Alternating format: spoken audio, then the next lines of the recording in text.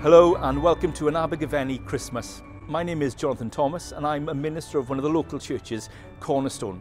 And over the next 30 minutes we're going to enjoy the festive lights and sights of Abergavenny, like the Christmas tree behind me by the Angel Hotel. We're going to go to Castle Meadows and meet Andy, who helps run a children's club in the woods where we enjoy creation. We're going to have a reading from one of the most famous Christmas passages that talks about God stepping into creation on that first Christmas. And we're also going to talk to Peter, who has had illness this year, but has known God drawing close to him. And all of this will be filled with sights from Abergavenny and sounds from our Cornerstone music team.